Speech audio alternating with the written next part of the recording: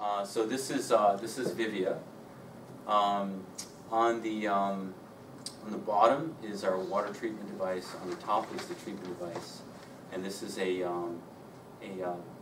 monitor, a wireless monitor that allows a patient or a carer to control the device while sitting in a chair or sitting or lying in a bed, for example. We briefly touched on high-dose hemodialysis. We made intentional, and Derek, I think, will talk a little about this. We made intentional design choices so that this machine and the support that goes with it can easily deliver high-dose hemodialysis, meaning it's easy for patients to put themselves on treatment at least every second day, and at times 5 or 6 or 7 times per week. And it's easy and safe for them to be put on treatment overnight. And this is not a new concept of nocturnal hemodialysis or short daily hemodialysis. These concepts have been in the literature and lots of evidence supporting that type of therapy. What we tried to do from a design perspective is enable more patients to have access to that therapy. And that's the key piece. It's not new therapies, but limited patients get access to that therapy today. Our design and our thinking around the design elements was driven towards how do we enable more patients to have access to that therapy. And part of that is the patient is the primary operator. It's got very unique safety features, which were critical in a lot of our design choices. It was built for the home, and as many of you, as you probably all know, it was CE marked at the end of December last year. We have done some clinical studies. We've done a lot of bench work, a lot of bench data, like most new devices you need to do for most new hemodialysis devices. We also did some clinical studies which don't always occur with new hemodialysis devices. And we actually did that because of some very unique, innovative features in the device. I'm not going to take you through the details unless you have specific questions. But the key elements of any hemodialysis device is, does it remove solutes? Does it remove toxins, kidney toxins? And on the left-hand side is just a graph of a study where we followed patients for up to 10 weeks.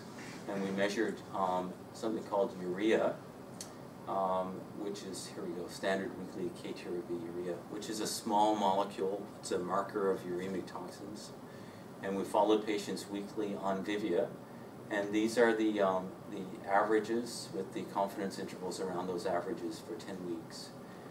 Now, the guidelines are for patients to achieve at least a standard urea of 2 per week. So as you can see, all our patients, all our measurements are above 2 per week. So this simply says that the device clears toxins like it should. That's all it says. The one on the right is a measure of how well the device is able to remove fluid. And so if you think about a device again, does it remove toxins like it should? And does it remove fluid like it should? And the reason for removing fluid is as you develop kidney failure, you start to produce less and less urine. The kidneys can't filter your blood, makes less and less urine, and some patients end up making no urine at all. So you need to be able to take that excess fluid off a patient, and you need to be able to do it accurately. So what's on the right simply says that Vivia removes fluid like it should. This is just performance of the device that we tested in clinical studies.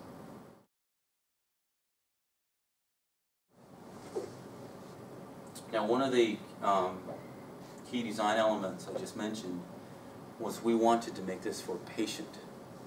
So the majority of other devices that you'll see, if you walk around the floor downstairs, for example, is you'll see that they were designed for nurses and doctors.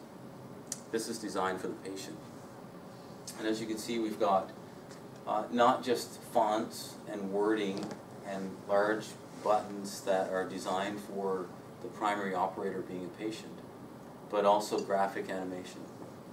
And that graphic animation is not just useful for helping patients set up and take down the device when they're done with the treatment, but it's also useful to help them take them through alerts or alarms that occur with any form of hemodialysis treatment. As I said, safety was critical in our thinking. One of the fears that patients express when anyone talks to them about home hemodialysis and high-dose hemodialysis is, what happens if I get home and my needle comes out? So there's a general fear around their safety. So what we've done is we've designed a system using a first-of-its-kind access disconnect sensor, so that if a needle does come out when the patient is sleeping, or just by accident when they're awake, then the device stops. Blood stops pumping. So there's no way for the patient to exsanguinate, to bleed to death, because of this unique safety feature.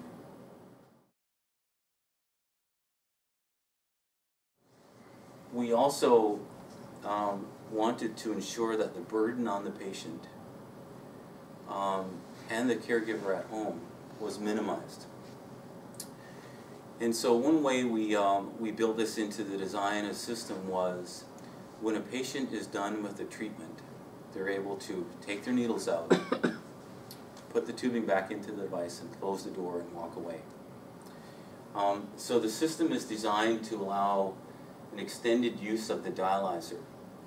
Today, most dialyzers, that's the membrane that's used to clear solutes, clear toxins, is changed every treatment. It's a burden for the patient to actually take down all the tubes, remove the dialyzer, clean the machine after end of treatment, and then the next day put on, or the following day, put on new tubes, new dialyzers, etc. So we have built a system allowing the patient to use the dialyzer multiple times, use the blood set multiple times. Again, this was designed primarily to reduce the burden on the patient. And we've got really good data showing the safety of that, as well as the clearance of toxins with multiple use, with extending the use of the dialyzer. So we've got pretty good bench and clinical data supporting that. The other piece is, again, around ease of use. This is the water system down at the bottom of the machine. So typically if a patient goes home with a dialysis machine, most dialysis machines today, they would have a hemodialysis machine set up somewhere in their house, and separately they'd have a water treatment device, sometimes in a separate room. So the water treatment device is fully integrated into our system. It talks to our system. It's also set up for the patients, when needed, for the patients to change the filters. So that, again, the machine is designed for the patient to be able to do that. The machine also, using the user interface, guides the patient in how to do that. Because if it is only once every 2 months, or once every month, or once every 3 months, it's easy to forget how to do that. The machine actually guides the patient, and it's developed to allow sort of easy removal of the filters and putting in new filters as well.